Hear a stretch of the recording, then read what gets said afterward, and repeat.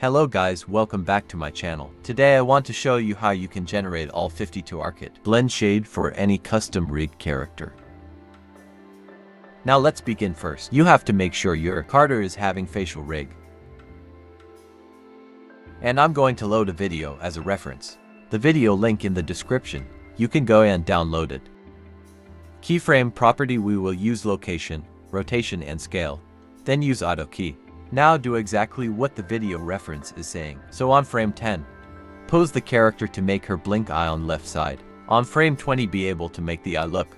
So exactly what the reference is doing. So to repeat this to frame 520. After you follow the reference, you will get all facial animation. So now we are going to convert all this into shape keys. So how are we going to do that? We are going to use Addin. It comes with free and pro version. The Addin links in the description. Copy the Addin path in the preference, install the Addin. After install the Addin, it will appear on the animation tab. Okay, so this here's the tab here. In the register face panel, you have to add all your facial parts into the collection. For the free one, this is not included. For the free one, you have to save all the shape keys manually for all the parts. For the pro, all what you have to do is to register all the facial parts. The upper teeth and the lower teeth and the so the next thing you have to do is just go here. Just click on Generate Shapekeys. Okay, so let's wait for it to generate. Or the shape key for all the objects in the collection. After it has generated the shape keys, just click on Make ARKit. And all the names is going to turn into ARKit Shapekey's. Okay, so you select the character body. You can make the eye blink. Since it has separated with the eyebrows, you have to select the eyebrows and click on and make it 1. I can see the eye blink now. We are done with generating all the shape keys for our character. So this is how we can generate all the 52 ARKit Blenshapes for any rig character. Now I'm going to show another useful free add-in called driver control. So this one, I have this character that has many shape keys.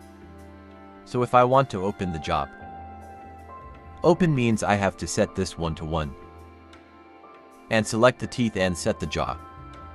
It will take time, so I'm going to show you how to control all them once. First, select the part that you want to use to control others. Here I choose the body. And add that one into the Shapekeys driver. It should have index 0, means first on the list. So select the part and press add to add to the collection. Okay, so I'm going to add the eyes and the eyebrows. The teeth, okay. You can press a selecto. So I'm going to add all of them. Click on Collect Shapekeys name, after then click on Create Drivers. Okay, that's all. When you select the character body, and you make the jaw open, you can see the teeth follow the mouth.